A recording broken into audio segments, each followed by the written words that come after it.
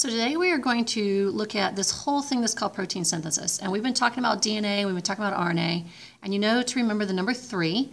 So there's 3 letters in DNA, deoxyribonucleic acid, and there's 3 letters in RNA, ribonucleic acid, and that these are both made from these things called nucleotides. And nucleotides have 3 parts.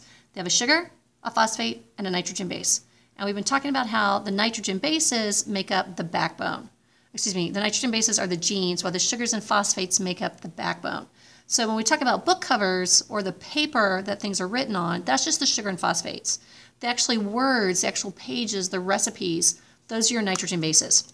And so when we made DNA through DNA replication. With DNA replication, we took the piece of DNA and we used this enzyme called DNA helicase to unwind the DNA. And it just unwound it one little piece at a time. And then an enzyme called DNA polymerase came in and started photocopying it. So it made sure that the A's and the T's went together and the G's and the C's went together. And then DNA ligase came in and glued it together. So in the end, we had 2 cookbooks and they were exact copies of each other. Well, DNA is the cookbook. It's got, thousands and thousands of genes in it, and it has to stay in the nucleus. But when you want to make a recipe, you don't need to carry the entire cookbook. You don't need to go online and download every single recipe that this person has ever written. You just need one recipe. You just want one recipe. You just need to photocopy that one recipe, or you need to take a picture of that one recipe, or just download that one recipe. And that's where RNA comes into play. And so we talked about RNA and how RNA has 3 differences from DNA. They both are made from nucleotides, but in the case of DNA, DNA uses the sugar deoxyribose. RNA uses the sugar ribose. DNA has 2 covers, a front and a back, so it is a double helix. RNA is just like a page that just has one thing written on it. So it is a single strand, and somehow the body has to know real fast what's DNA and what's RNA. So DNA uses the nitrogen bases adenine, guanine, cytosine, and thymine, and RNA uses the bases adenine, guanine, cytosine, and uracil. Well, when you need to make a recipe, you don't need the entire cookbook, but you also don't want to carry the entire cookbook back to your house. You don't need to download the entire cookbook. So when your body needs to make a protein, it doesn't want DNA to leave the nucleus because DNA is nice and it's safe. But remember, the proteins are made at the ribosomes, so the ribosomes are like your kitchen. So you have to have a way of getting the recipe from the safety deposit box where this cookbook is locked away to your kitchen where you can actually use the recipe. And this is the process that we call protein synthesis. Now, first and foremost, when we talk about protein synthesis, we're going to be talking about what we call the genetic code. And the genetic code is a sequence of nitrogen bases along DNA.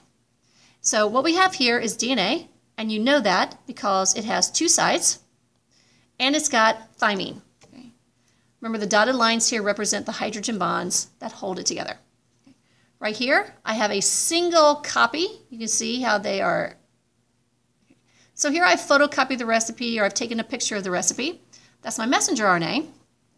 And down here, I have my measuring cups, and my measuring cups are my transfer RNA. And remember, transfer RNA, one transfer RNA carries 1 amino acid. So up here I have codons. Codons are 3 bases in a row on DNA that tell me an ingredient. These are triplets on DNA. Down here I have codons, and codons are 3 nitrogen bases in a row on messenger RNA that tell me what ingredient I need. And down here I have anticodons, because they're going to match up. And these are 3 nitrogen bases in a row on transfer RNA that tell me what I'm going to need. Now, proteins themselves are long chains of amino acids. We've talked about this before. And there are 20 different amino acids in nature. So all based on how you put those amino acids together, you're going to get all these different kinds of proteins. And we've already talked about the number 3 and how every 3 nitrogen bases in a row tells me one ingredient. Remember, the ingredient that I'm going to use is called an amino acid. Now, when I'm making a protein, I'm not using the DNA. Remember, the DNA is the cookbook. It's locked away at the safety deposit box. I just have a photocopy. So, and I'm at the ribosome. So when I am making the protein, I'm actually using a piece of RNA. And remember, 3 nitrogen bases on a messenger RNA is called a codon. Now, with all the letters that are together, there are 24 codons in the genetic code. So I've got 4 letters, there's 64 ways. Man, I'm getting everything mixed up today. There's 64 codons. There's 64 different ways I can put 3 letters together. So like I can have AAA, I can have AAG, AAC, AAU. That's just with changing the last letter. I've got 4 different combinations. Well, we have figured out what the genetic code means. And so we put it into this nice little arrangement right here. And what you'll do is, sorry, it's a little shaky. If you have AAA, you find A over here first, then you find A up here, and then you all come together. And so that is the amino acid lysine. So when your body sees AAA, it knows, oh, I need this ingredient. Now when your body sees CCC, it goes C, C, C. It means the ingredient proline. Now if you'll notice, some amino acids have 4 different things that code for them, or even more. The first 2 letters in the sequence are the most important ones. A lot of times, as you can see here, you can switch the last letter. And if you switch the last letter, it doesn't make a difference. So CCU, CCC, CCA, CCG all mean that you need the ingredient proline. Now, 3 of yours are what we call stop codons. So right here you have UAA, UAG, and UGA. Those, just like when you read a sentence, you have a capital letter, and then it lets you know that the sentence starts, and you have a period at the end to let you know when the recipe is over. These are the periods. So when you reach one of those, your ribosome knows that the protein is finished. It has finished the recipe. So there can be more than one codon for an amino acid. So see, UUU, UUC are the same thing. Look at all the things that mean leucine. We've got all these pros. We've got all these glyes. Okay?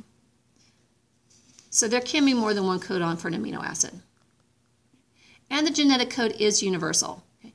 All codons code for the same amino acids in all organisms.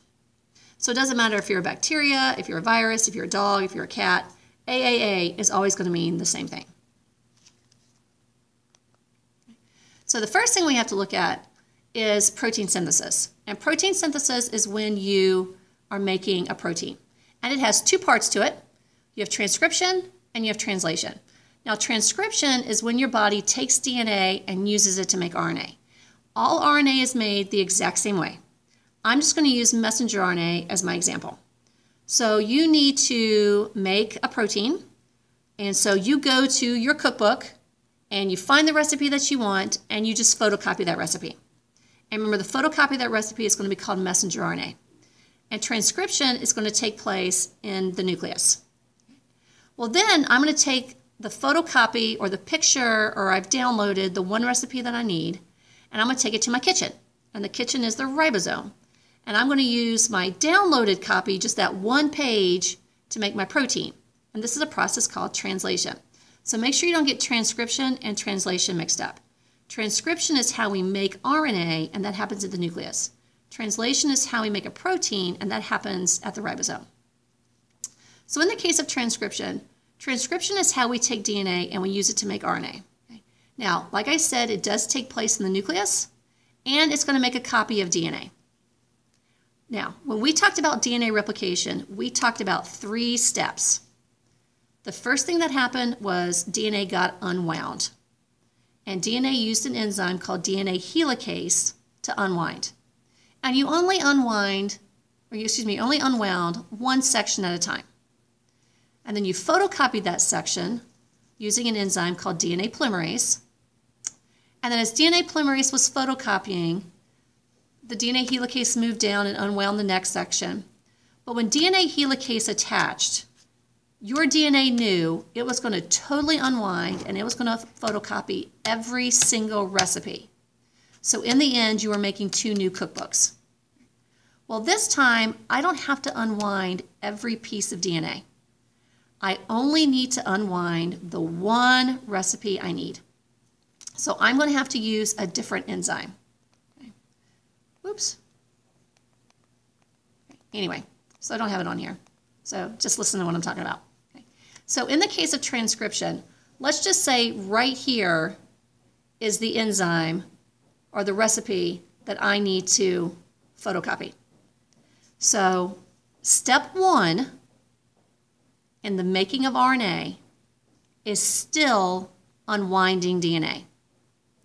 Step 1 is still going to be unwinding DNA, but I'm going to use a different enzyme to do that.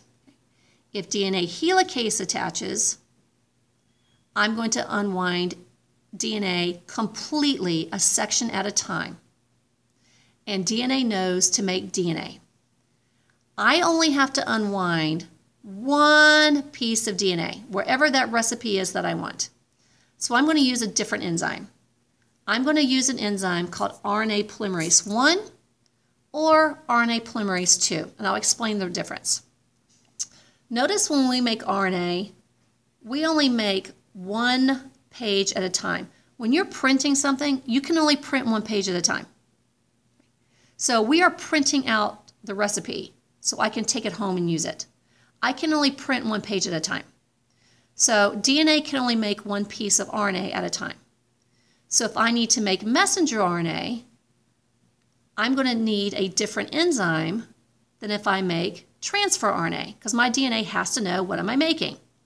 So let's say I want to make messenger RNA. I'm going to use RNA polymerase 1. RNA polymerase 1 attaches, it unzips this, and it says photocopy this side. If I want to photocopy the other side, I have to use a different enzyme. And that's what RNA polymerase 2 is. And RNA polymerase 2 says, hey, make transfer RNA. But they're both going to be made the same way. If DNA helicase unwinds it, it knows I'm going to photocopy every single page, and I'm going to make DNA. If RNA polymerase 1 or 2 attaches, it's just going to open it up to the recipe that it needs, and it's only going to photocopy one side. So if RNA polymerase 1 attaches, let's say it photocopies this side and it makes messenger RNA. If RNA polymerase 2 attaches, it'll photocopy that side and it'll make transfer RNA. Right. Now, just like when we made DNA, so we unwind the DNA. If I want to make DNA, I use DNA helicase. If I want to make RNA, I use RNA polymerase 1 or 2. I have to make sure that everything links up. So in DNA, I had DNA polymerase, and it went in and it made sure my A's and T's and G's and C's were linked up. Well, I still have to make sure that everything links up like it's supposed to. My A's are where they're supposed to be, my U's are where they're supposed to be, my C's and G's are where they're supposed to be. So this time, I'm going to have what's called RNA polymerase 3. RNA polymerase 3's job is to make sure that my A's and U's go together, and my T's and my G's go together. So it's going to make sure that my things are matching up like they're supposed to. And then we're going to wind everything back up. So when we made DNA, we used DNA ligase to glue everything back together. Well, here we're going to use RNA ligase to wind everything back together. So we still are going to have unwinding, we're still going to have photocopy, and we're still going to have wind everything back together. When we made DNA, DNA helicase unwound it, but it's going to unwind it piece at a time, and it will eventually unwind everything. DNA polymerase came along and made sure everything matched up, so all the words matched. And then DNA ligase came along, and it closed everything up, it zipped your DNA back together, and in the end you had 2 matching pieces of DNA. In transcription, we still have step 1, we're still going to unwind it. But we're just going to unwind the one recipe that I need.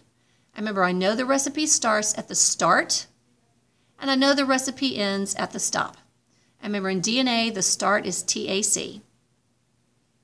So RNA polymerase 1 or 2 just unzips the one piece. Then RNA polymerase 3 comes in and starts to put my Legos together. And then RNA ligase comes in, closes my DNA back, and puts my messenger RNA or whatever together so that it can float away. And all of this is going to happen in the nucleus. So now I've got my cookbook, it's closed, it's locked up, it's safe, and now I have the photocopy of the recipe that I need. So like I said, this would just be like you going to the library and opening up a cookbook and taking a picture of the one recipe that you want, or going online and finding a recipe for a chocolate chip cookie and downloading it, or printing it off so you can take it home and use it. So now I have my photocopy. I can actually go to my kitchen and make my protein. And when I go to my kitchen, that's going to be what we call translation. So translation is where I'm going to take my recipe, which is messenger RNA, and I'm going to use it to make a protein. And it also has 3 steps. And translation is going to take place at the ribosomes. Now, you're going to need to change your fill-in-the-blank note sheet because I hate the way that it's worded. Okay? You need to word it because translation reads messenger RNA. Okay? When you make a recipe, you don't turn the page into whatever it is you're making. It's not magic. Okay? You read the recipe and you use the recipe to make whatever it is that you need to make. Well, that's what translation is. The ribosome is going to read the recipe, which is the messenger RNA, and it's going to figure out what ingredients you need, which are the amino acids, and then it's going to put it in the mixing bowl, it's going to mix it together, and it's going to make the protein that you need to make. Okay? Now, likewise, you're going to have 3 steps. Okay?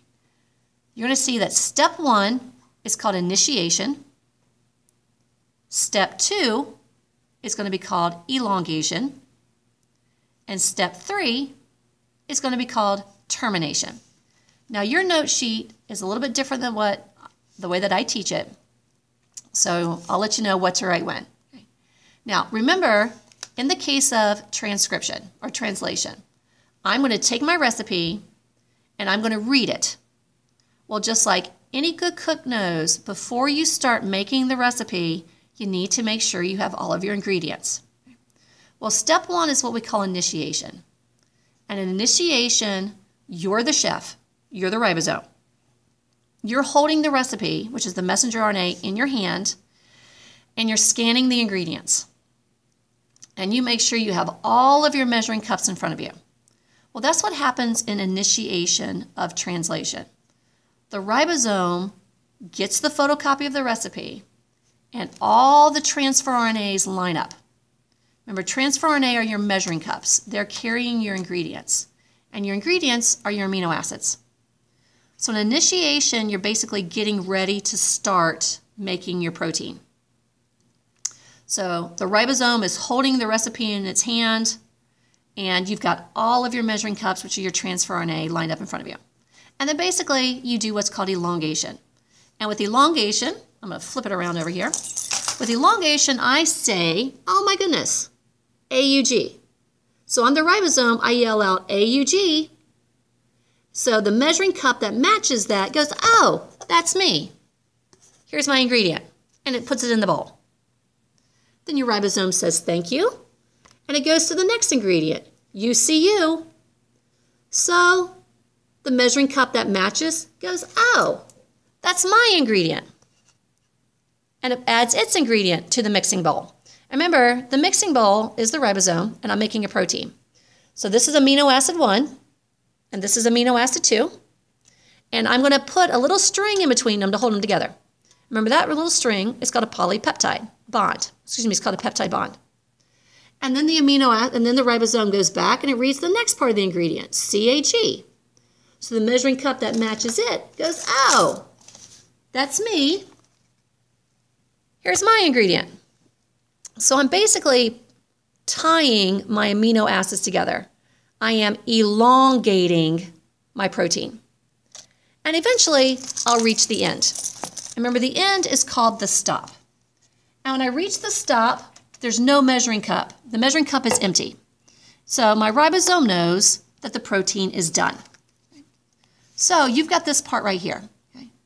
1 and 2 are both what we call initiation. Okay? So the start codon attaches to the messenger RNA, attaches to the ribosome. That's where the ribosome basically holds on to the recipe and starts to read it. The transfer RNA, your measuring cups will line up with your amino acids. So you haven't started anything yet, but this is the start of making your protein. Step 3 and 4 is elongation. This is where the ribosome calls out the code. The measuring cup that matches it goes, oh, here's my ingredient, and all the ingredients line up and get tied together. And eventually, you reach the stop, which is what we call termination, so you know that the recipe is finished. And keep in mind, the start codon is always AUG. So the ribosome is going to start reading at the first AUG that it sees. And you can say, okay, I need this ingredient. So here you can see my little amino acids, remember, are always circles. And there I'm tying them together. I'm elongating my protein. So just remember, each transfer RNA molecule carries a specific amino acid. And remember, 3 bases on messenger RNA are called codons, and 3 bases on transfer RNA are called anticodons. And then we have all these different amino acid charts. You'll not be asked to memorize which letters mean one amino acid, but you will need to know how to read them. And so this is just a different way. You always go 1, 2, 3. So if we're looking at GAG, we go G, A, G, and it's glycine. Okay. This is what we call the genetic code. So again, remember, with transcription, this is where you take DNA and you use it to make RNA, and this is going to happen at the nucleus. DNA replication makes DNA. 3 steps: you unwind with DNA helicase, you copy with DNA polymerase, and you wind everything back up with DNA ligase. Transcription, 3 steps. You unwind with RNA polymerase 1 or 2, so you know, am I making messenger RNA or am I making transfer RNA? You photocopy with RNA polymerase 3, and you put everything back together with RNA ligase. Translation still has 3 steps. This is where we take the RNA and we use it to make the protein, and it's going to happen in the ribosome. You have initiation, elongation, and termination.